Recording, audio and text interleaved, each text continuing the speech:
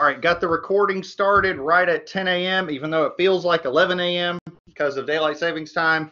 Audio and video is up. We're live. Welcome to Structures. We're in Lecture 30. Just a quick overview of today and some housekeeping.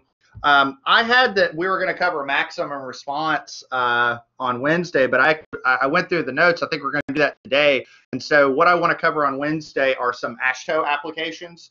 So, if you remember, one of the initial reasons that we introduced the concept of influence lines is for bridges. So I'd like to talk about some of the AASHTO load models that we use for highway bridges and just some things that you might see in bridge engineering land.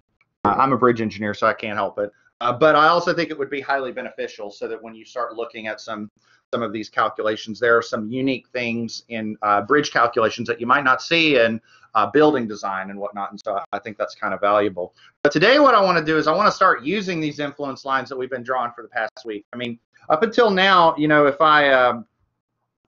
we go back and we recall the Mueller-Breslau principle, the idea behind taking a structure, identifying a response, remove from the structure the ability to resist that response, and then move the structure through a unit displacement. That's how we draw the influence line, right? And then we have these rules that go along with that and some concepts that we developed to draw influence lines for reactions. And then we said, okay, we can take that Mueller-Breslau principle and come up with these rules. We can also take the Mueller-Breslau principle and come up with rules for internal shears and moments. And that's fine, and that's necessary, but we haven't used them, right? We haven't actually taken the influence lines and done anything with them. We just say, here's an influence line. That's great.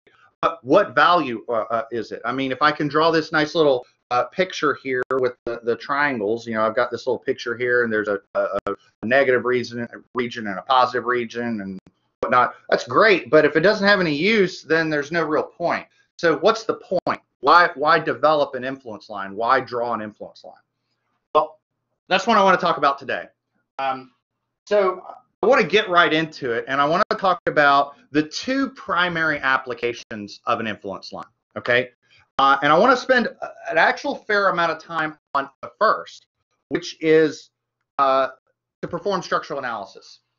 And sometimes a lot of textbooks and whatnot kind of gloss over this. I mean, they don't really gloss over it, but they kind of cover this at the same time they're covering the second application. And I think what would be valuable is to just take a second and let's do this, okay?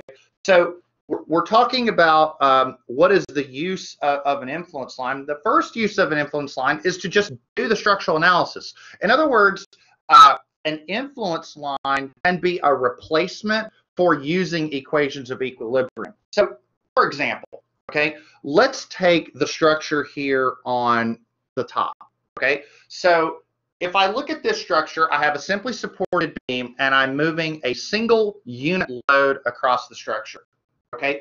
So let's come up with a real simple example. And we talked about this at the very beginning when we first started introducing the concept of influence lines. We said, okay, if I have a beam and I put 80 pounds right in the middle of that beam, then each reaction is 40 pounds. And you get that 40 pounds by taking the 80-pound load and multiplying it by half. And then you say, well, it actually doesn't really matter what the load is. If you have a load at midspan, the reaction is half that load every time.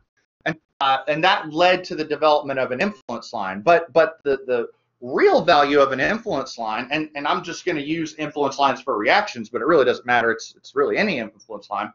But let's take this beam. If I have an influence line drawn for, say, the reaction at B, then I know the reaction at B due to any load anywhere.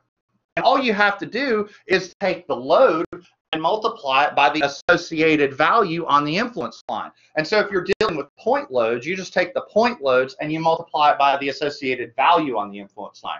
And if you've got distributed loads, what you do is you take the distributed load and multiply it by the area under the influence line. And that is pretty much it. In order to illustrate that, I actually have an example focused on just this, okay? So we're going to use influence lines to determine the following for the beam shown. We're going to determine the influence line, or we're going to determine the support reaction at D.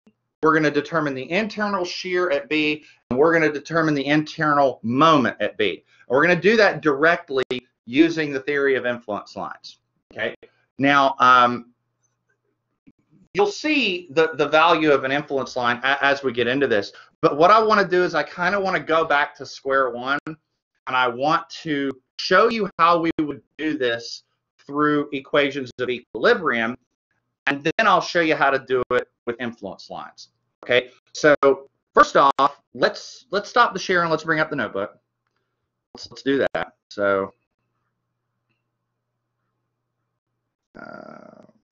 application.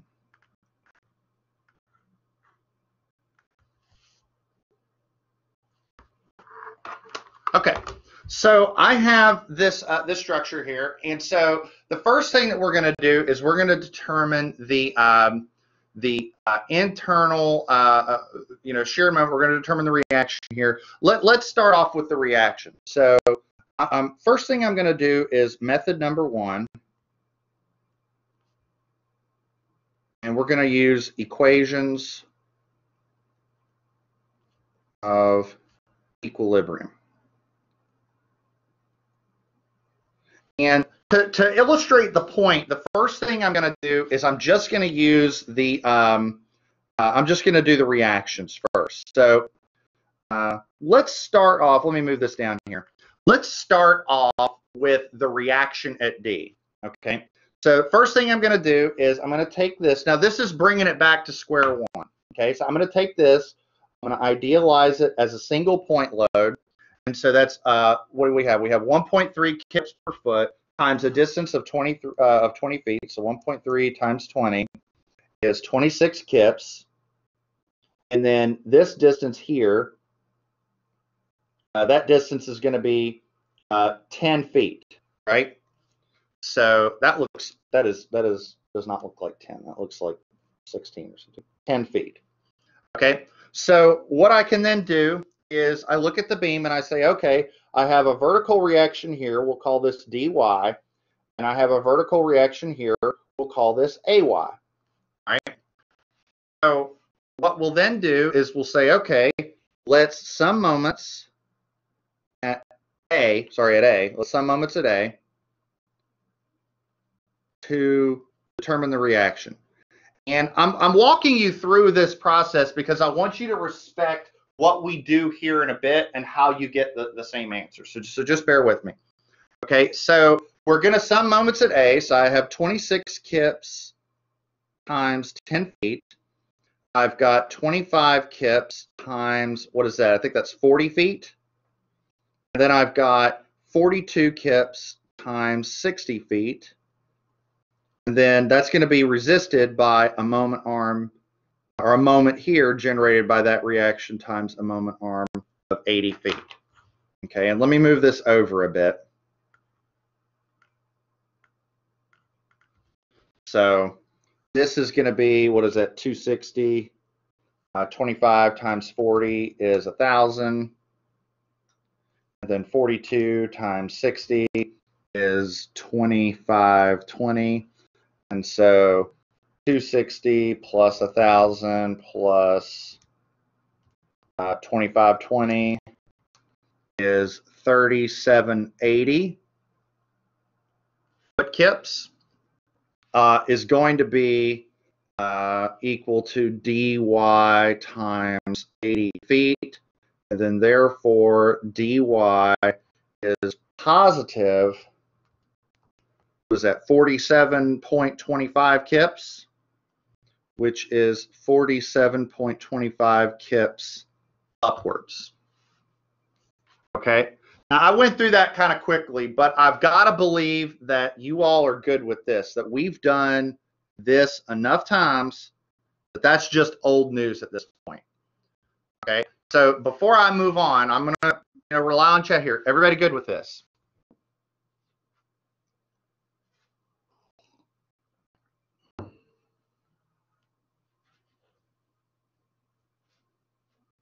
Okay, now watch this. This is where things get kind of nuts. Okay, Now let's do this problem again.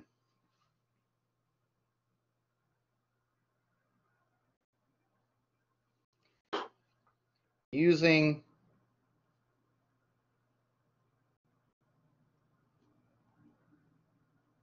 influence lines. Okay, so check this out. Let's see if we can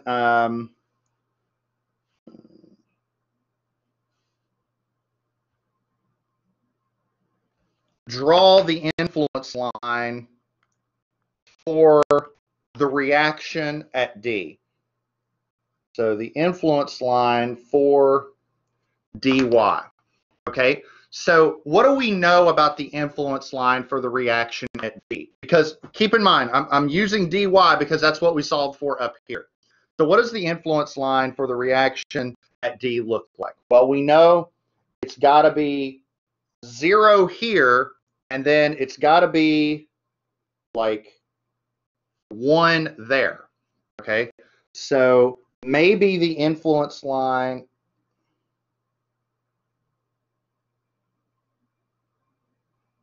looks like that. Would you agree with that? That should be pretty simple, that the influence line for the reaction at D looks like this. Well, makes sense to me. Okay, good. All right, now let's do some more with this though. Let's see if we can come up with some values. Can anybody look at the influence line and by observation tell me what these values are on the influence line? Like, what are those values going to be? 0.25, 0.5, and 0.75. There you go. Exactly right. 0.25, 0.5, 0.75. Exactly right. Okay. And then one other thing I want you to help me out with. Okay. I want to look at this distributed load. See how this distributed load occurs on that left portion of the beam? So that left portion of the beam, I want you to help me out. What is the area there? What is that area? So keep in mind, this distance here is 20 feet. So what is that area equal to?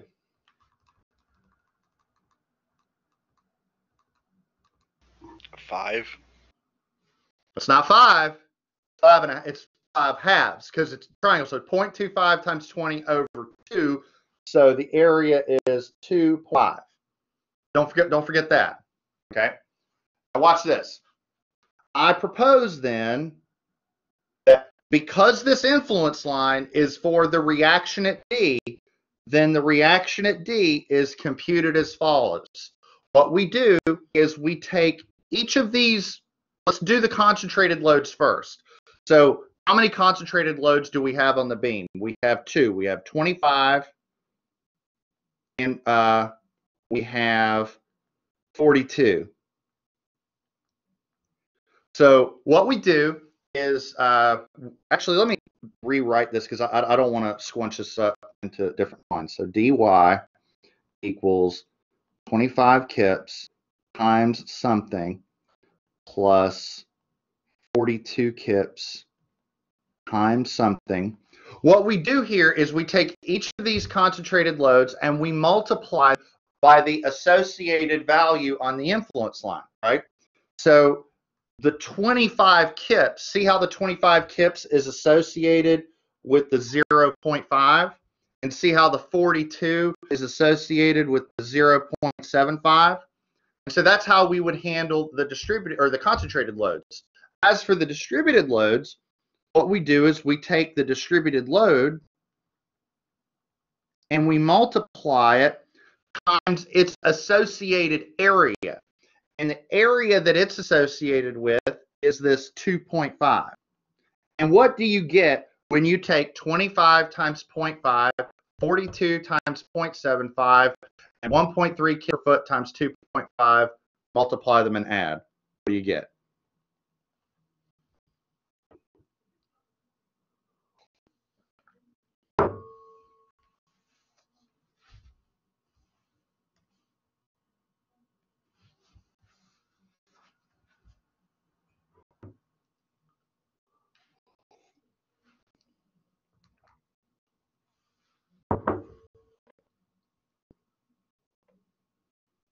You're an engineer, you don't have your calculator handy? My goodness. You get, oh, hold on. You get 47.25 kips.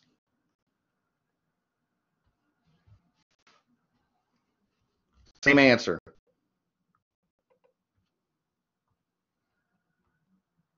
I don't know about you, but that's a marker drop moment right there. Well, I'm not dropping this surface plane. It's expensive. Well, I don't know if I'd go that far, Mr. But that's basically the deal here is that you can influence lines to directly perform the structural analysis. No need to rewrite, or to write equations of equilibrium to some moments. All you have to do is just take the influence line values, multiply them by all concentrated loads and the influence areas, and multiply them by all the distributed loads. Okay, so again, really, really straightforward process. Does anybody have any questions about that? It should be pretty straightforward. And again, we only use the shaded area for the distributed load because that's where it is. Okay, if that 1.3 kips per foot was, say, over the whole beam, then we'd use the whole area under the influence line.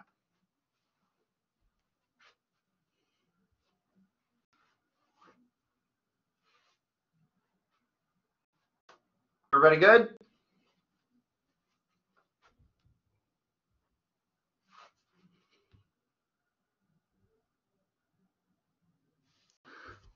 All right, so for example, let's see if we can reason through this some other ones. We also have the influence line for the moment at let's do the influence line.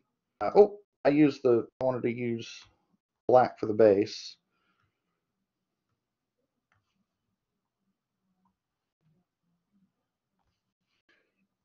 We have the, I need to click away from it. That's what's going on.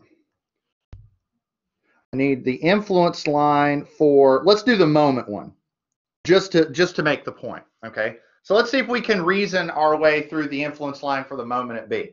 Okay, so what do we know about the influence line for the moment at B? Well, we know that the influence line has to be 0 here, and it has to be 0 there, right? And it's got to be 0 there because that's the supports, right? We're talking about internal moment. Internal response influence lines are always 0 at the supports, because if you put the load at the supports, you don't get any response anywhere in the beam, right?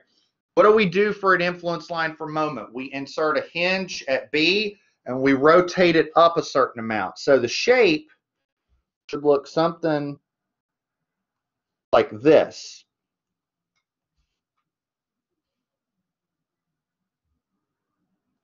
That should be the shape, right? Now, here's the thing. We want the total slope to be 1, right? So whatever this slope is plus whatever this slope is, the total slope has to be 1. But can you see that this is symmetric, right? We're drawing the influence line for the moment at B, and B is right in the middle of the beam. So I propose this has a slope of 1/2, this has a slope of 1/2. In other words, I could do the H over L1 plus H over L2 is 1, but they're going to be the same because this is H over 40 and this is H over 40, and so they're going to be 1. So H over 40 has to be 1/2, right? And so H is 40 times 1/2, or 20. So this value here is 20. Okay, if that's 20, in the interest of moving through this somewhat expeditiously, that's going to make this 10, and it's going to make this value right here 10, right? Just following along with the the pattern here. So therefore, the moment at B is going to equal, what is that, 25 kips times 20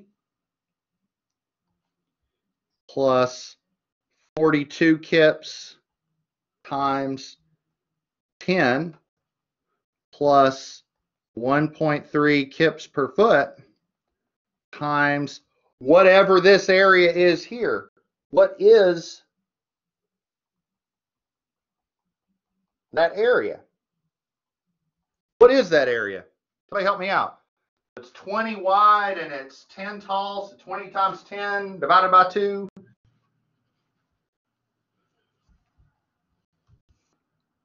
Oh, I know y'all know that. 100.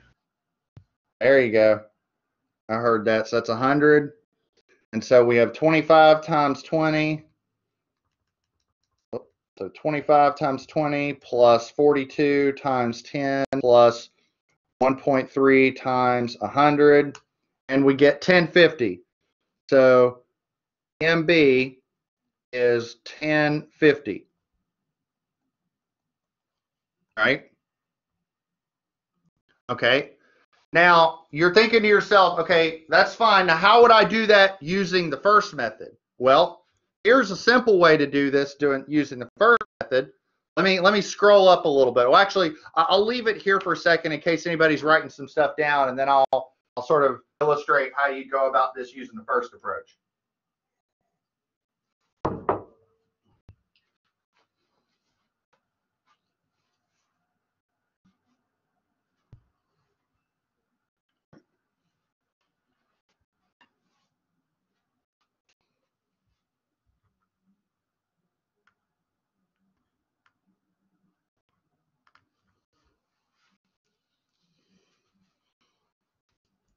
All right, everybody good?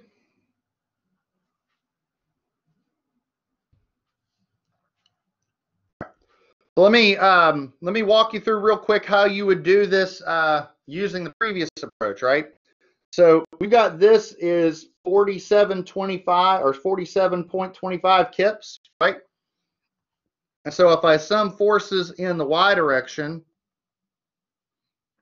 I'm going to get AY is what? So I got 26 plus 25 plus 42 is 93. 93 minus 47.25 is 45.75 kips up, right? That's this reaction. Maybe I'll rewrite this over here. I'll say AY is 45.75 kips, right? And so let me just give you a real quick review on shear and moment diagrams, right? So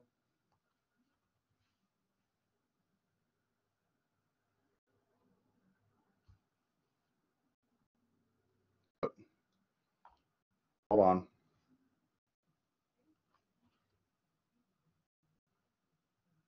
That's close enough. Okay, so how would we draw the shear and moment diagram for this beam? Well, we'd go up 45.75. This is our shear diagram, right? And then 45.75 minus 26 puts you at, what is that, 19.75, right?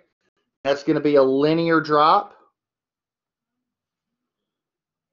No change. Then minus 25 puts you down to negative 5.25. No change. Minus 42 puts you down to negative 47.25. Brings you back up to 0, right? Maybe I'll draw this part a little better since that's supposed to be a diagonal line.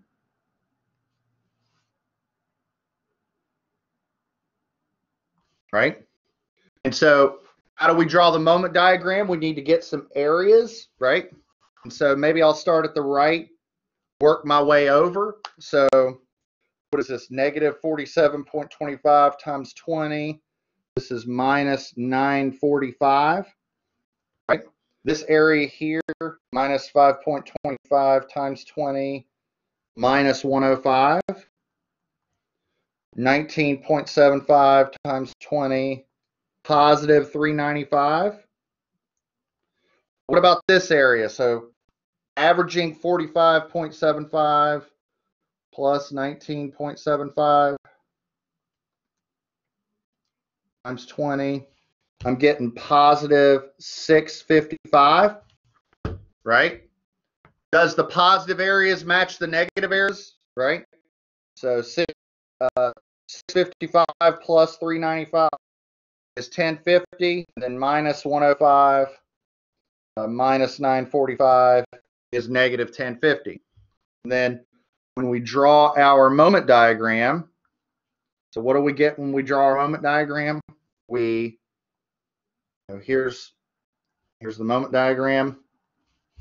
Draw it in red.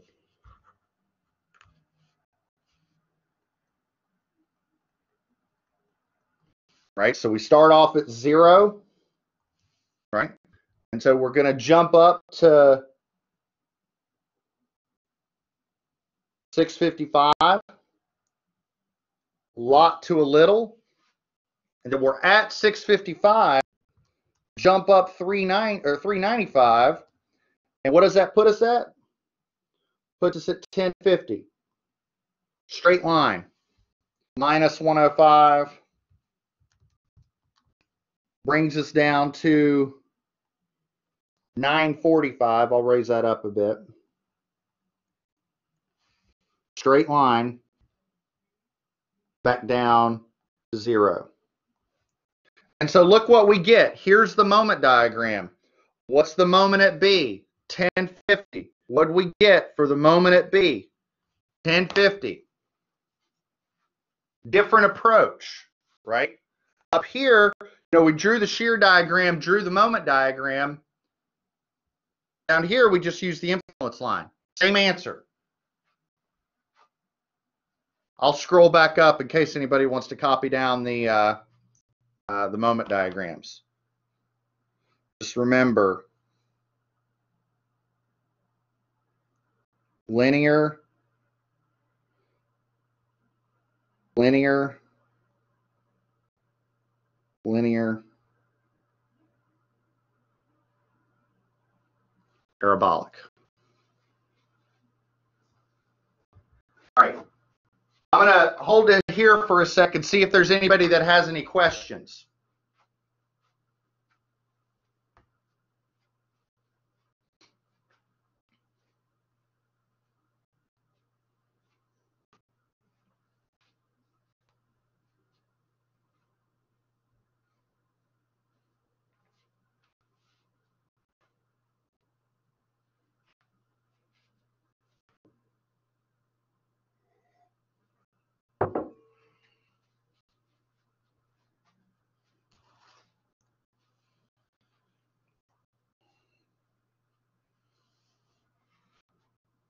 All right, let me ask you a question, and I'm asking chat here. Okay, so let me.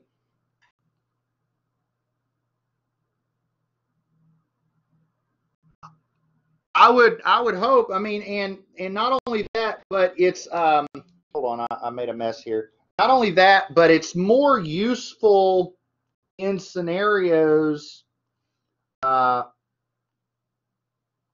where loads move, and that's going to become very, very clear here in a bit. This is going to become very clear. Because when loads move, how do you determine worst case load placements and so on and so forth? All right, let me ask the chat a question. Okay, based on the moment diagram, the moment at B is 1050. So, we're getting moment at B is 1050 foot kips.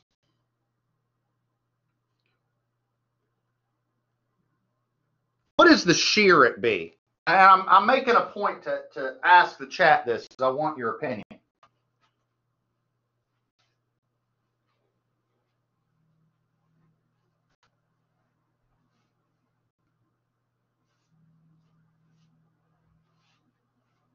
And if it helps your answer, this is kind of a trick question.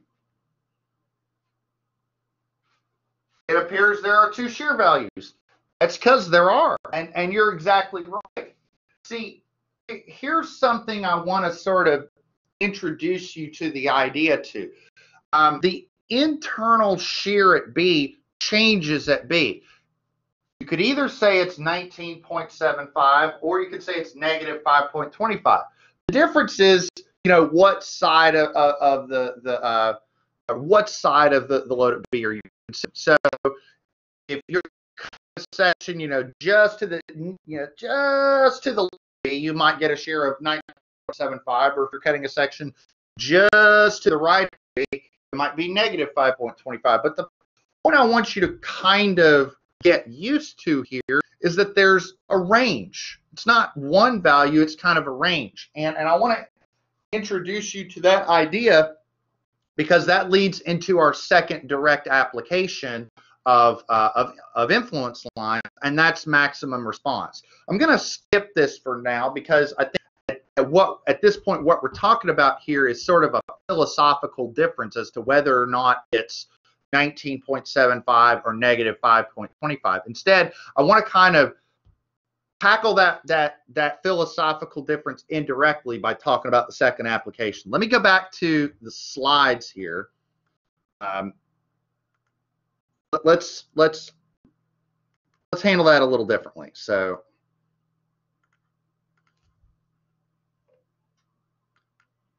okay, so our first application was to do direct structural analysis, and we did direct structural analysis on this problem.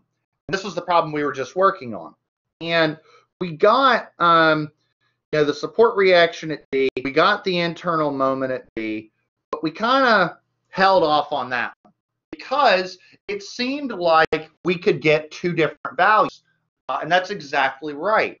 Let's talk about those two different values by talking about our second application.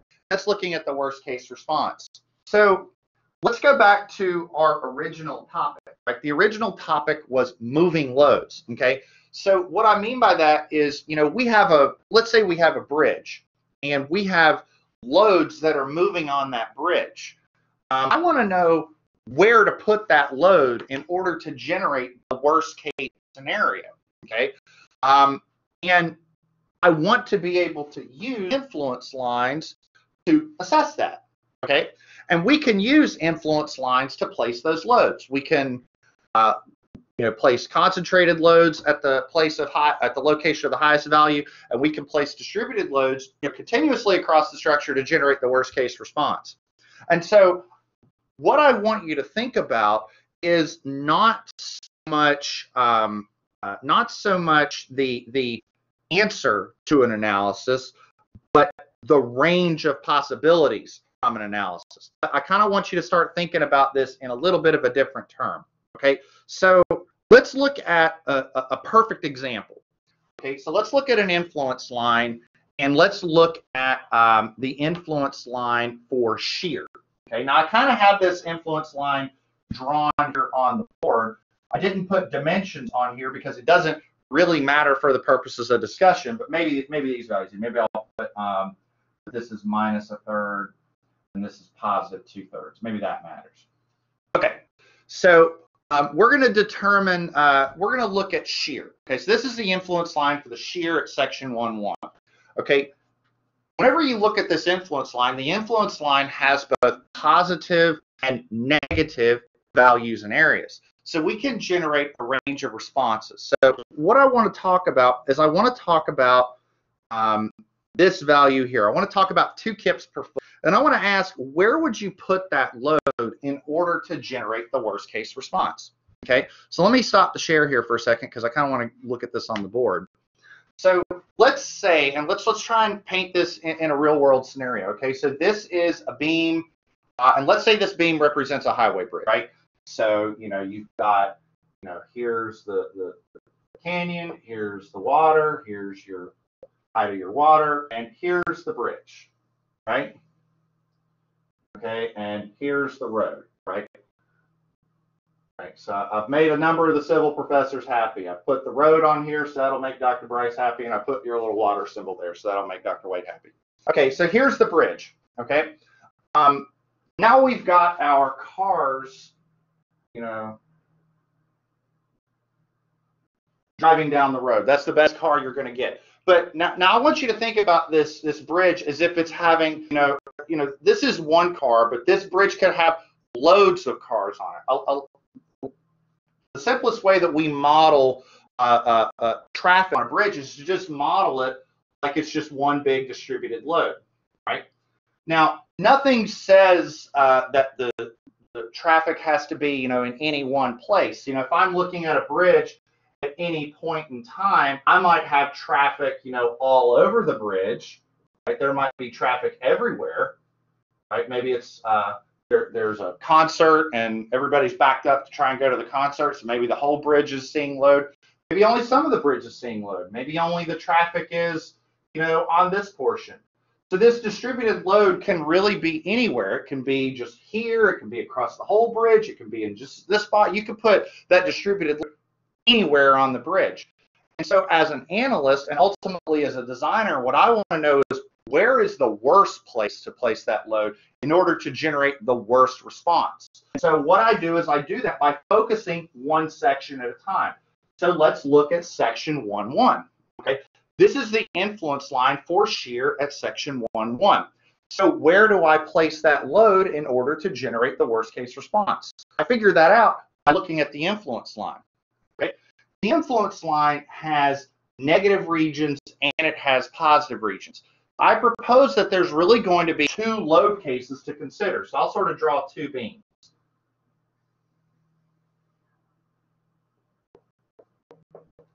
Let's say we have a beam here and a beam here. So it's the same beam. I'm just drawing two different pictures. Okay. So again, the question to ask is where to put 2 kips per foot. So this is my load. Where do I put that load to generate the worst case response? Again, I follow the influence line.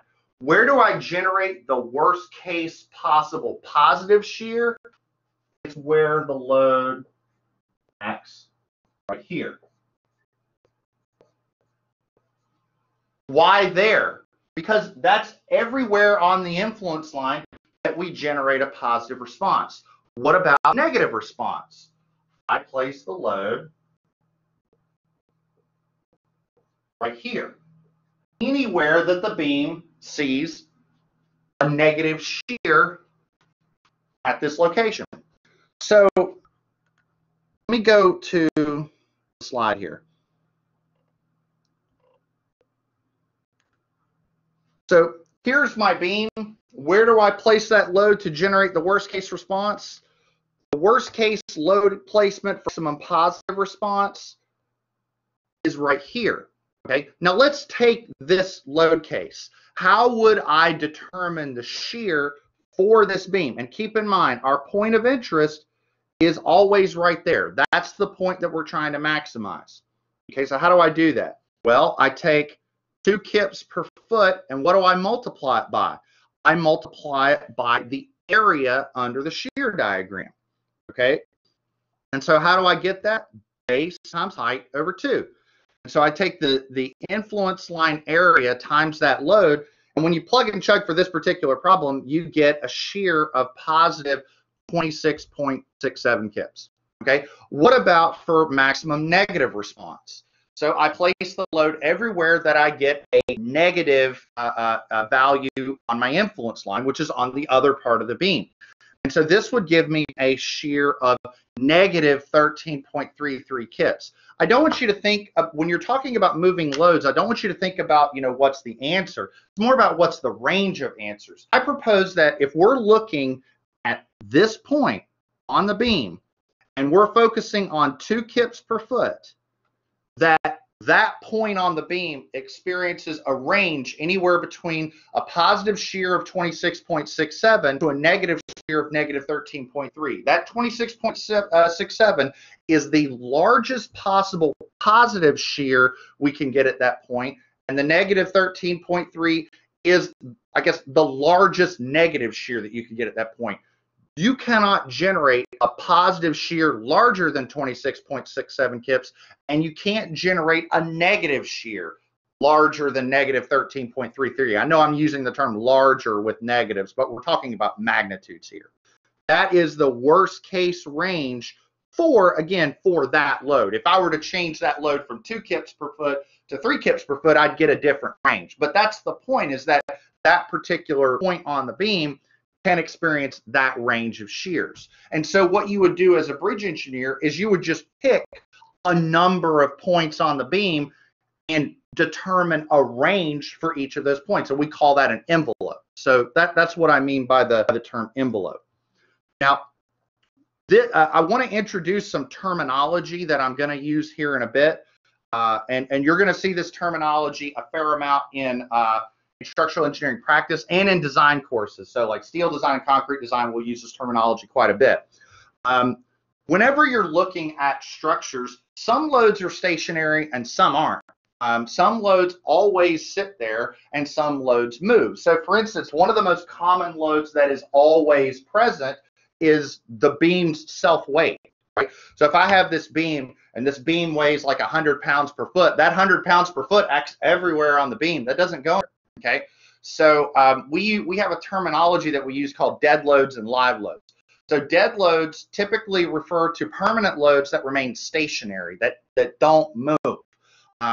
And live loads refer to loads that do move. So you might hear the words permanent and transient. So permanent loads remain stationary, transient loads move. So an example of a dead load would be like the structure's self-weight. That's going to basically be everywhere. A live load would be like the traffic on the bridge. And you put that traffic wherever you need to put it to generate the worst case response. So dead loads would be applied everywhere. Live loads could be applied anywhere. That's really sort of the best way to look at it. And it does lead to a differentiation. Dead loads generate a single response. Live loads generate a range of responses. Okay? And the easiest way to sort of wrap your head around that is to look at an example. So we did this example a while back. We looked at this particular structure and we drew influence lines for it. So we've already drawn the influence lines for this section. Okay? So we're going to determine the worst case shears and moments due to a series of loads. And I made up these loads, so they're nothing really to write home about. On Wednesday, we'll talk about the specific loads you use in AASHTO. But we're going to use a dead load of 1.2 kips per foot. We're going to use a live load of 1.6 kips per foot. We're going to use a concentrated load of 25 kips. And I think you're going to find that this is a lot easier than it seems. But what I want to do is I want to generate the worst case response. So if that beam has, so let's say this is a concrete beam and it weighs like 1,200 pounds per foot, 1.2 kips per foot. I want to know the shear and moment at that section. I also want to know if I have a 1.6 kip per foot distributed load and a 25 per foot live load, what is the worst case response I could get at that section? So let's see if we can tackle that problem. And I think you're going to find it's pretty doable. So let's go back to the notebook.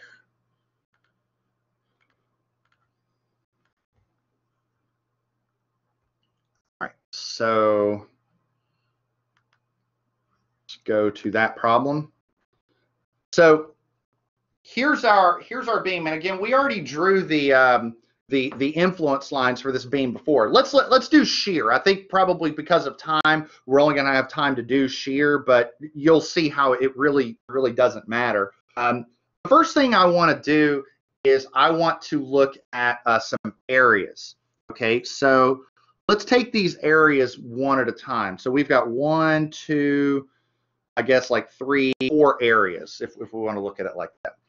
So let's start from the left and work our way over. So what's the area here? Okay, so we have 1/2 of 12, 1/2 of 12 times 0.4. I'm getting 5.76. That's the area of this like triangular region right here.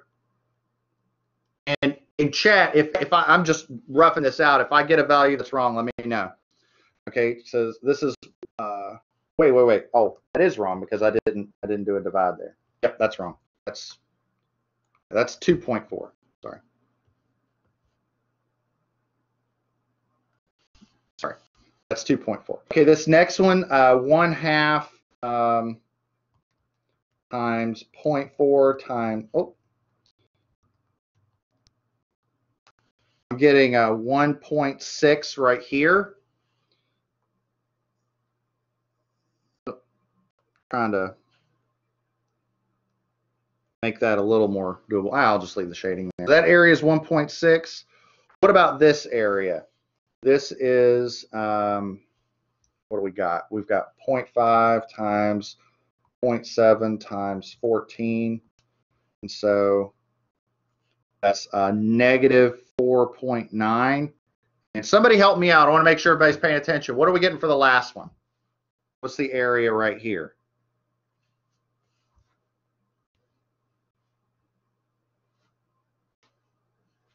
0.9. So 0.5 times 0.3 times 6. Yep, 0.9. Okay, and the important thing to recognize is that, you know, the first two regions and last regions are positive. That last region is negative. Okay, so let's write down the loads that we had. We had a dead load of 1.2 kips per foot. We had a live load of 1.6 kips per foot, and this is distributed. And we had a live load of 25 kips, and this was concentrated. So let's take each of these one at a time. Okay, so let's talk about the live loads first, because I think I want to relate that to the discussion. If I wanted to generate, and let's put some labels here. Okay, so this is point A, this is point B, this is point C, this is the section, and we'll call this the hinge. If I wanted to generate the worst case positive shear at section 1-1, where would I place this 25 kip load? We're talking about the 25 kip load. Where do I put that load to generate the worst case positive shear? I'm asking chat here. The hinge, because that has the worst case positive value. Where do I generate the worst case negative shear? Where do I put it?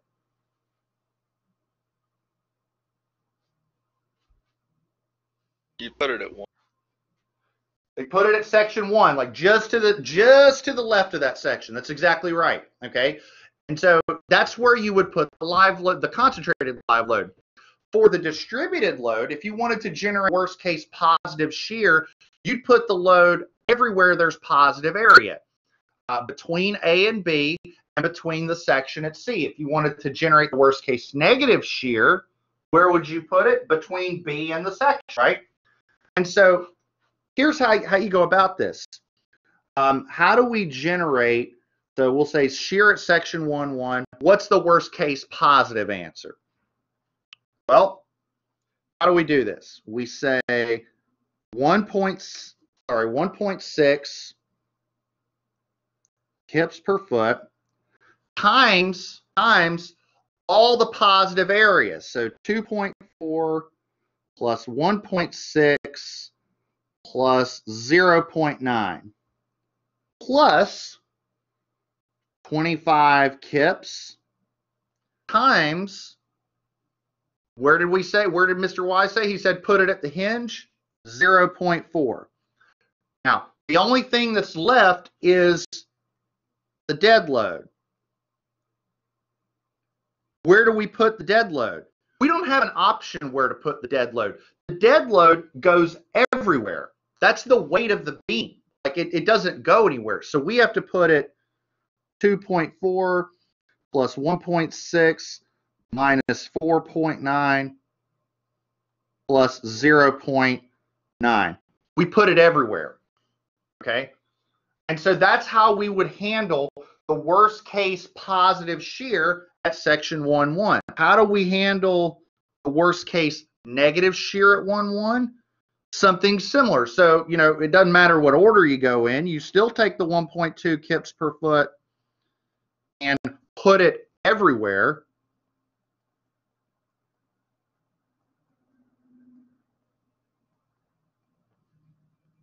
And for the other loads, again, where it generates negative response, negative 4.9, because that's the only place that has negative area. Plus 25 kips, negative 0.7. Okay, and so whatever values you get for this and this, that's the range of shears that that section would expect. Again, the dead load goes everywhere. The live load you only place to generate the worst case response. And so a test of your understanding might be, okay, do the same thing for the moment influence line. You know, think, where would you put a distributed load? Well, the distributed load to generate positive moment would go between B and C. To generate negative moment, it would go between A and B. I think, where do you put the concentrated loads? For positive moment, put it at the section. For negative moment, put it at the hinge, right? And for the distributed load goes everywhere. And how do we do that structural analysis? Same way we did it in the last example. Concentrated loads times values, distributed loads times areas. And that's influence lines. That's basically it. Does anybody have any questions on this? I know we're like 1 minute over. Can RISA factor in dead loads based on cross-sectional area and material of the beam? It can, and it actually already also has a library of moving load patterns. I'll be honest, I don't cover that in here, not because it's not valuable, but because, you know, that would be something that we'd probably handle either in a structures 2 class or something like that, simply because time. But it can do that. In fact, when you use a rolled shape, for instance, like a W18 by 35, the 35 tells you how heavy it is. It's 35 pounds a foot. So that knowledge is already built in. So it can handle that. And there's also other software packages that are specifically geared to generate moment and shear envelopes for bridges. RISA can do it, but there are some programs that can do it better. And it's not because RISA is bad. It's just those programs are geared to also do the design calcs. So, but that's, you know, discussions for another day. Any other quick questions before we call it? Yeah, Dr. Michelson, for the dead loads, for the positive one, you added all the areas, right. but subtracted the 4.9? Okay, that so needs to be negative. Yeah, you're exactly right. That's supposed to be negative. And those all cancel out to 0, correct? Do they? I think they do. I think it adds to be 4.9 minus 4.9. I think you're right, yes. Is it always going to be like that, or is that just a... No, that's a sheer happenstance on this problem, because here's the way to say that. Go back to, and I know we're running out of time, but I think this is valuable. Go back to this. That won't happen here, right? That won't happen here because this area is bigger than that area. So that won't happen. Think about it like this. If I were to just put dead load everywhere on this beam and draw the shear diagram, I wouldn't get shear equals 0 right there. That won't happen. It would if it was at midspan, because if you draw the shear diagram for a distributed load, it sort of goes like that, and you do get shear equals 0, but that's at midspan. Makes sense. Thank you. That's a great question. Yes. All right, I know we're running out of time. I got to go ahead and call it. I will see you all on Wednesday. We'll sort of pick up on this discussion and talk about some AASHTO load models so that you can see some more real life aspects of how this stuff is done. That's all I have. I will see you all on Wednesday.